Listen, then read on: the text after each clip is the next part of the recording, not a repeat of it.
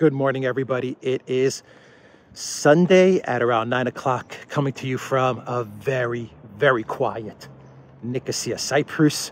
It is quiet because last night we had at midnight our Easter liturgy, and that is when everyone of the Orthodox religion, the Greek Orthodox religion, they go to church at midnight. And when it turns midnight, everyone says Christ has risen, or in Greek, they say Christos Anesti, and in Russian, it is Christos Voskres. What is it in your language? Those who are celebrating Easter, let me know what it is in your language. I'm genuinely interested. But in the Orthodox religion, it is Easter today. And so when people go to the midnight mass, well, on Sunday morning, most everything is closed and it's very, very quiet. I imagine in about an hour, it's 9 o'clock here. I imagine in about an hour, things will start to open up and people will start to go out and they'll visit family. And the big deal about today, this Sunday, is that the fasting has ended. So for us in Cyprus and in Greece, it means that we can eat meat and food made from animal, what do you say, animal products? Yeah, like milk and cheese and eggs and meat. A lot of meat today. That's what we're going to be eating, a lot of meat. So let's get to our first story. And I wish everyone a very, very happy Sunday, wherever you are in the world. Let's get to our first news story, and it has to do with Russia and Ukraine. And I'm going to kneel down. I'm going to kneel right here, or at least park it right here, because I'm going to have to read a quote for the first story. And it's a strange place to be, kind of a building that's under construction here. But anyway, it'll do because I can't find the park bench right now.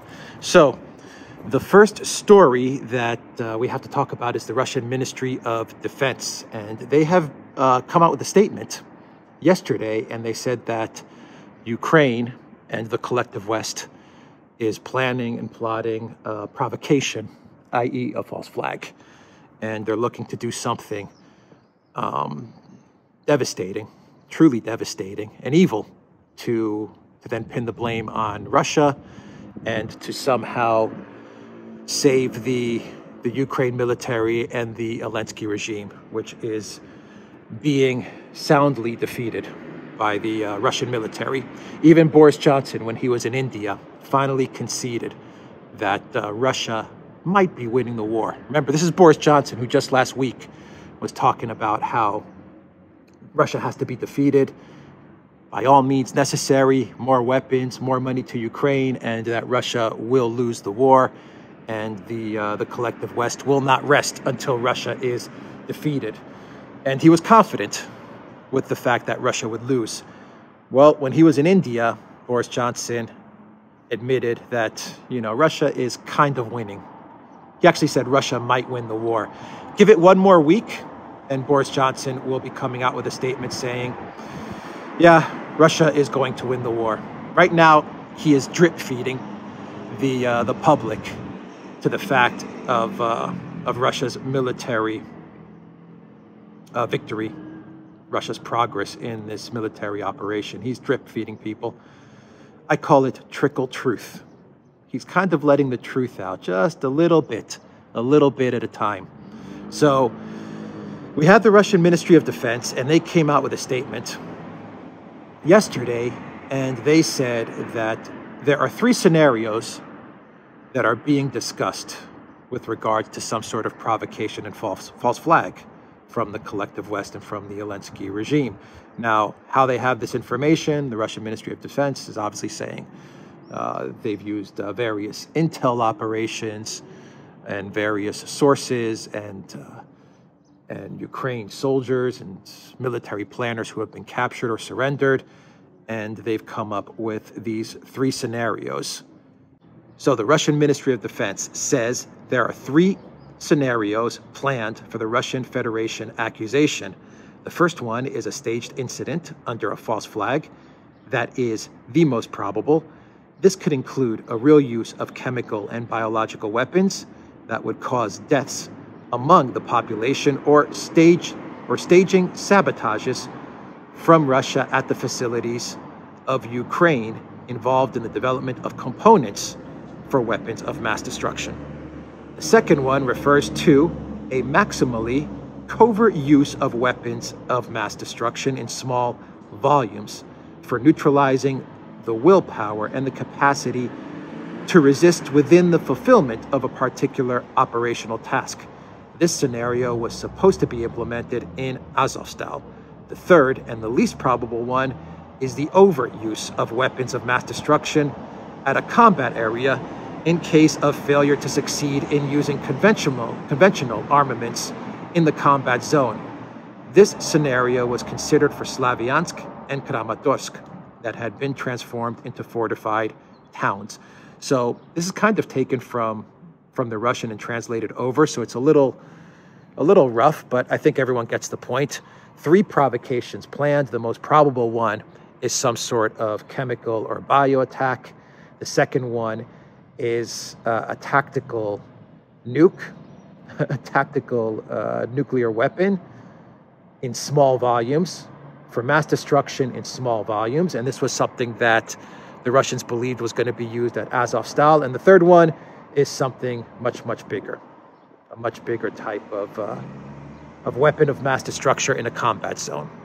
So those are the 3 provocations that the Russian Ministry of Defense was talking about. They mentioned that they were planning something to happen during the Easter festivities, which would be yesterday, today, and like I said, perhaps tomorrow.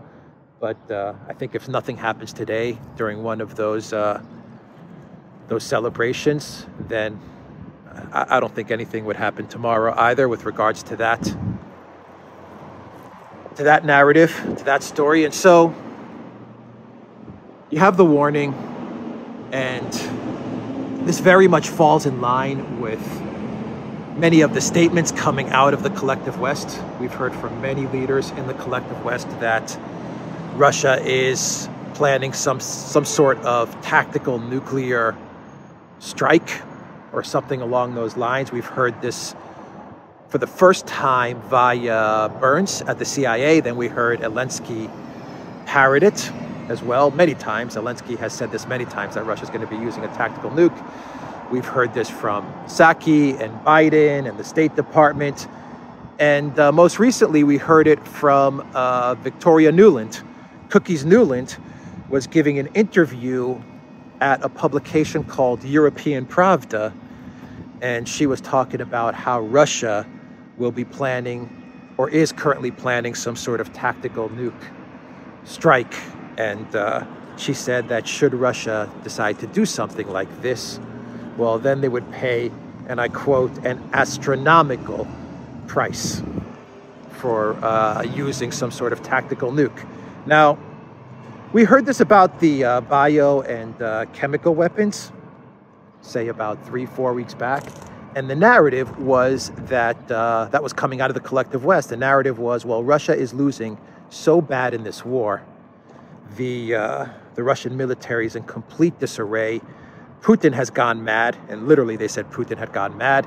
Shoigu was supposedly in the middle of a heart attack, or had already had a heart attack. Russian generals were being assassinated one by one or thrown into gulags. And we had Ukrainian babushkas taking out Russian tanks with broomsticks and bubblegum. That was literally, and I'm not exaggerating, that was the narrative that we were hearing 3-4 weeks ago. And because things were going so poorly for the Russians in this military operation, they were going to use chemical and bio weapons to somehow change the tide of the war and to prevent Zelensky from marching into Moscow. That was the narrative 3 weeks ago. Now we're hearing that the Russians, according to Boris Johnson, might actually win this war, and things are not going as poorly as the media was saying they were going 3-4 weeks ago. But now they want to use a tactical nuke because of what reason? This is the part where I think their tactical nuke story kind of breaks down. Now, this is obviously projection. And when you hear someone like Victoria Nuland or the State Department talk about Russia's use of a tactical nuke, you're obviously seeing projection right in front of you. The Russians call it mirroring.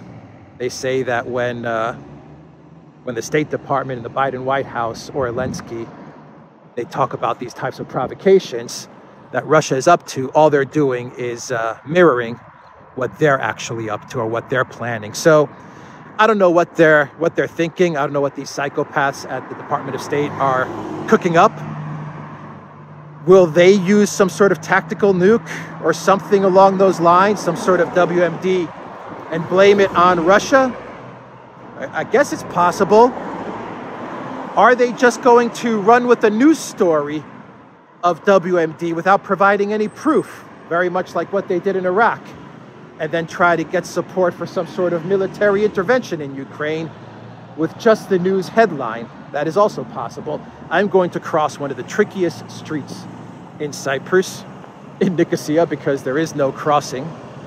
There's no like green light to say cross, so you just kind of have to wing it. But yeah, I made it, no problem. The possibility of something along those lines with regards to a tactical nuke, or just the fiction of using a tactical nuke to get NATO involved, is very likely, in my opinion. I could see them running with another WMD story and then maybe using the media, something that they're very good at because they are winning the soft power war, just using their soft power advantage to just, you know, inject a lot of fear that Russia's going to use a WMD, and then maybe they can get the support for some sort of, I would say some sort of Polish peacekeeping mission in the west of Ukraine. I could definitely see that happen. That is something that is a possibility. I'm not saying it's going to happen, and I hope it doesn't happen, but I think it's something that they could cook up, and they don't have to actually use a tactical nuke. Just the fear of a tactical nuke and another Colin Powell type of anthrax UN speech and all of that stuff could lead to the Polish military believing they can move into the west of Ukraine and create some sort of peacekeeping Bandera buffer zone. So, talking about soft power and talking about Poland, we actually have the Polish government and the Law and Justice Party, Kaczynski and his crew. They are actually putting together a European-wide media campaign called Stop Russia Now. And this makes sense, if you want my opinion. It makes a lot of sense, because if there's one thing that the collective West can actually win at with regards to this war, they're not winning the economic war, they're not winning the actual ground war, but if there's one part of the war where they are successful, it is the soft media power. And so, if they can convince enough European Union citizens, and world citizens if they can, but I think this is specifically designed for the EU, if they can convince enough people that Russia needs to be stopped, and thus we have to go through double-digit inflation, we have to go through food shortages and an energy crisis, and maybe even possibly sending European troops into the west of Ukraine, well then, let's do it. Let's go through it, because the campaign is called Stop Russia Now. There's going to be billboards and TV ads and internet banners and a social media campaign. The whole thing. They're going to throw all kinds of money at this thing to brainwash and propagandize EU citizens so that they're prepared to become a lot poorer and to go through a lot of hardship with regard to food and energy and price hikes, so that they can stop Russia now.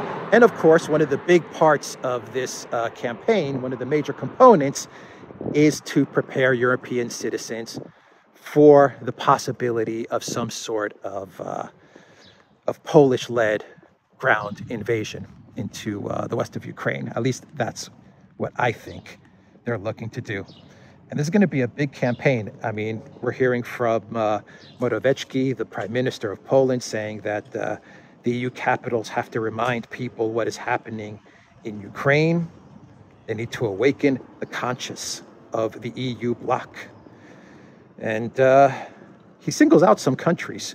Germany, France, Austria, Italy. These countries must do as much as possible to stop the war in Ukraine. So he's even singling out some countries. It's, interestingly enough, Germany, Austria, those are two countries that have said we're not going to be able to cut off Russian gas in the near term. That's for sure.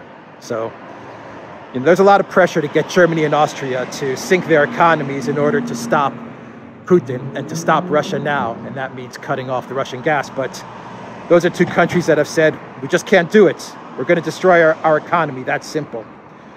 So that is the soft media power campaign that is going to be put in place. Once again, spearheaded by Poland. And yeah, why not? Like I said, if there's one component to this war where the collective West is winning, it is in the media side of things. So you might as well double and triple down on that. Now, two more short stories and one clown world. We have two American officials that, from what I understand, will be visiting Kiev. I've said that Kiev is the hottest ticket in town. I mean, everyone that's watching this video, if you haven't made your summer plans yet, well, it looks like Kiev is the place to be. So go on to booking.com and close your hotel, book your hotel and get ready to visit Kiev. And most likely, if you visit Kiev, you might actually run into Zelensky. Maybe you'll run into Ursula von der Leyen or Boris Johnson. You could maybe take a selfie with Bojo, who could be walking the streets of Kiev. Who knows? But two American officials that will be in Kiev are Lloyd Austin, the defense secretary, and Anthony Blinken, the Secretary of State.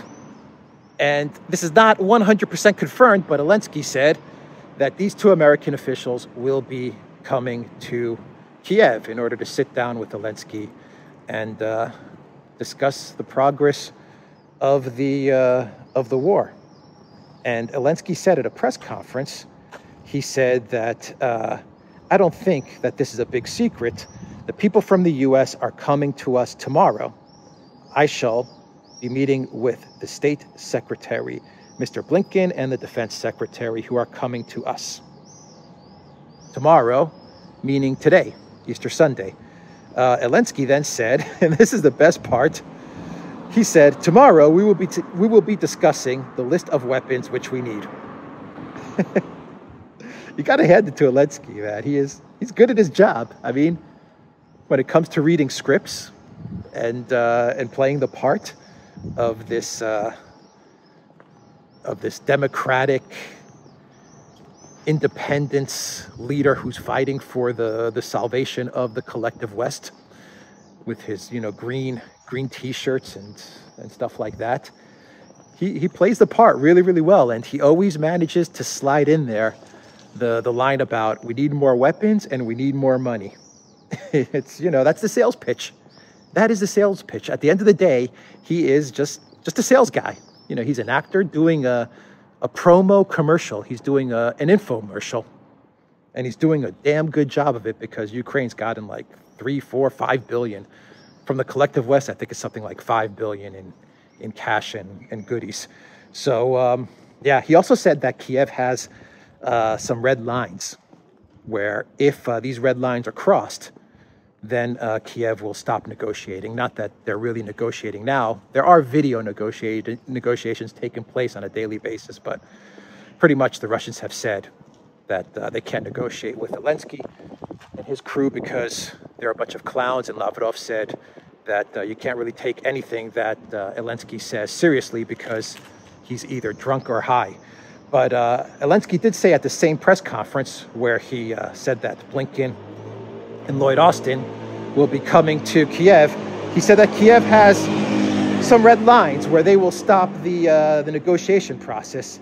And his red lines are if our people are destroyed in Mariupol, and if there is a referendum, a pseudo-referendum, announced in any new pseudo-republics in Ukraine. Ukraine then will withdraw from any negotiation process. And that is a direct quote. So those are Zelensky's red lines.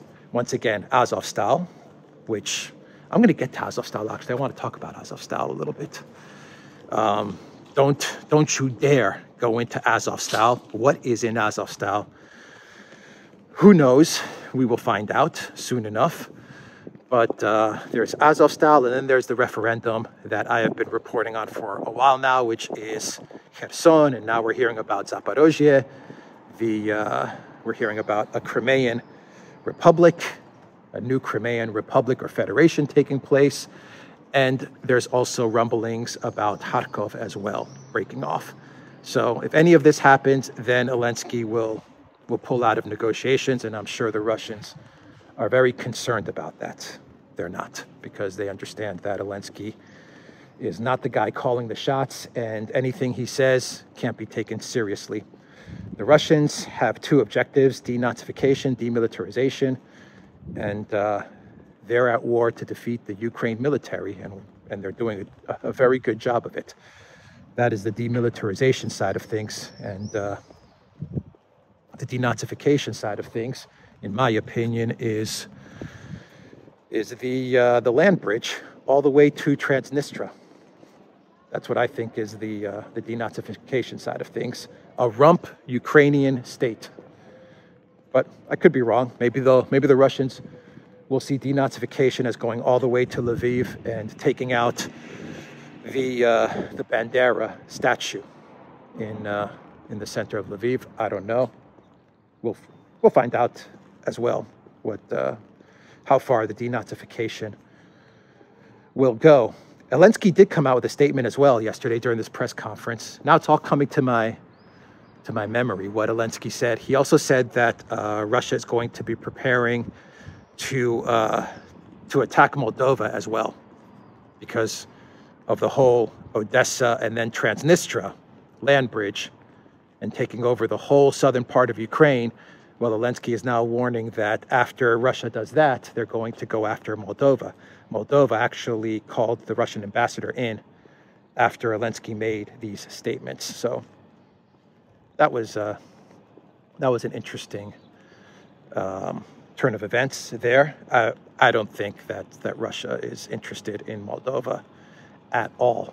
They're definitely interested in creating that connection with Transnistria. That's for sure. And they're very, very interested in Odessa. No doubt about that. For many, many reasons. Strategic, cultural, historical. A lot of reasons that they're going to be interested in Odessa. And once again, Odessa plays a key role in the demilitarization, denazification part of the Russian objectives. Remember that in 2015, you had that fire at the trade union's house, where so many Russian speakers, people who were against the coup, the Victoria Nuland coup in Ukraine, they were burned alive in this trade union's house by the Azov guys and the NAZIs. And I think that was in like around the springtime of 2015, if I'm not mistaken. And that was in Odessa. So there's a lot of symbolism with regards to denazification with Odessa. So let's leave it there and let's get to a quick clown world. And this has to do with Biden announcing that the U.S. military is going to go green. That's right. The U.S. military will go green by 2035. U.S. President Joe Biden has announced a process is underway to make every vehicle in the country's massive military climate friendly, adding, and I quote, "We're spending billions of dollars to do it." And this was during an Earth Day celebration. I didn't know it was Earth Day on Friday. According to this article, it was Earth Day on Friday, and Biden was in Seattle. He gave a speech at Seward Park, and he talked about how the U.S. military, they're developing all kinds of kit and gear and vehicles which will have zero emissions, completely electric, And all of this is going to be done by 2035. Now, I don't know how they're going to pull all of this off.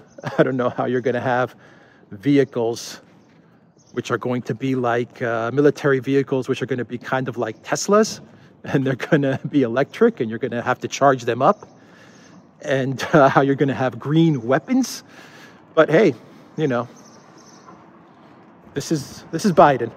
This is the Biden White House. It is driven by ideology, and so that was the speech that Biden gave in Seattle. That is the clown world that we live in, and I will leave it there. Everybody, check out Alexander's channel. Check out the Duran main channel as well, where we're doing all kinds of great live streams all throughout the week. And the Duran.locals.com. Take care, everybody.